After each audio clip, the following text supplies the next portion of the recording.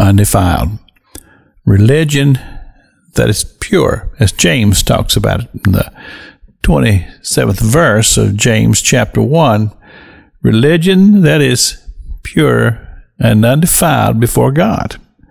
And the thing is that he concludes this with those thoughts that have to do with compassion. He says, take care of the orphans and the widows. And then he talks about just keeping yourself unspotted from the world.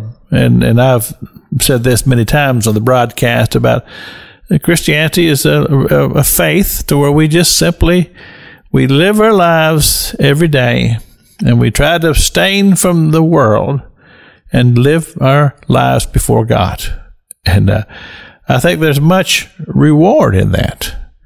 So as James describes this thing that he calls pure religion, it kind of reminds me of the expression you've heard before, I'm sure.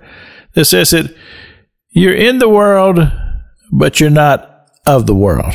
In other words, we have to live on this planet. And we're living in society where many people have not found their way to Calvary's cross. And you have to work through those things. And so, yes, we live in this world, and we live in a world that has a lot of evil in it.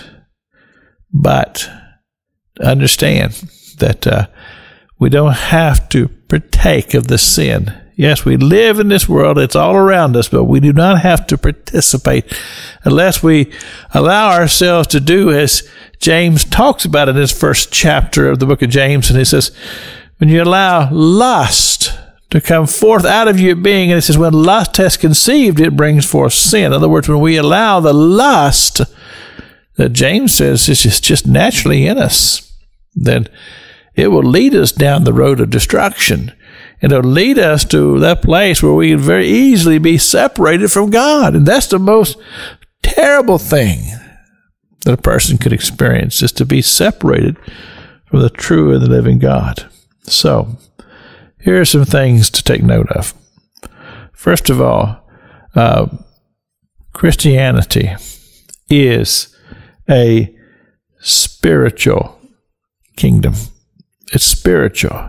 And I've taught this so many times here on the radio, is that we are spiritual. Human beings, God breathed. Go back to the book of Genesis where it says that God breathed the breath of man, the breath of God into man. And so we're God breathed. We are God breathed. It's because we're God breathed that we're spiritual. And we live in a spiritual reality. And we can walk in the Spirit, the Scripture says. But the guiding light of Christianity, I believe, is faith. We walk in faith, Scripture says, not by sight, but we walk in faith, believing that God is and that He is a rewarder of them who diligently seek Him. So I'm going to leave you with this thought. Religion that is pure. Guard your heart. Don't allow anything to happen in you that you'd cause yourself to be bitterness or want to do harm to some individual. Just guard your heart. And I believe that if we adopt that principle, then we'll do well. It's Pastor Jack King with the gospel on the radio broadcast.